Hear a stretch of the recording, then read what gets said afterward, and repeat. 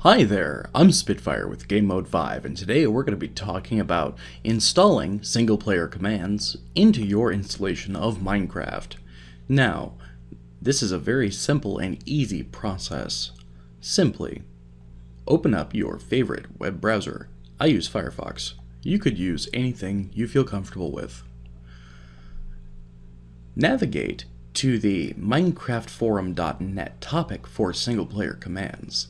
The link should be down below. Towards the top of the page, underneath the single-player commands video, you should notice there is a download automated installation.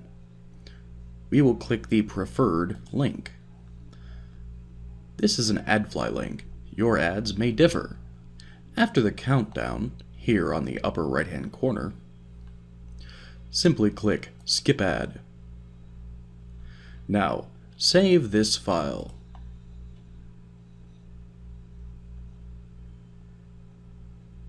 Once this is finished, you may be presented with a window that looks similar to this.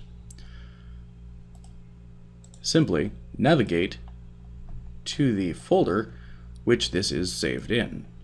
Here, you will see Single Player Commands. This is an executable jar file. On Windows, you simply double-click. Now, what we would do is point it to the directory that you would like to install single-player commands to. By default, it goes to appdata roaming Minecraft or .minecraft.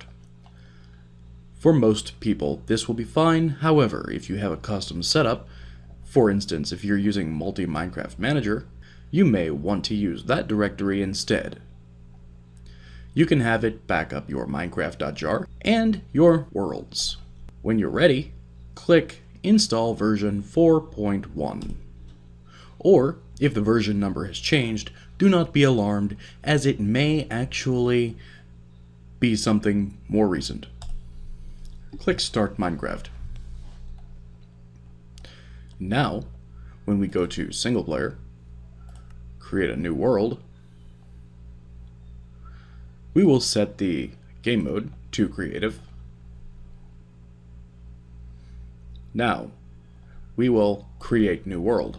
And now we do have all features given to us by single player commands. I hope that this tutorial has been informative and helped you out.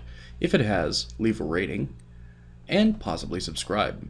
I'm Spitfire with Gamemode 5. Like, subscribe, comments please.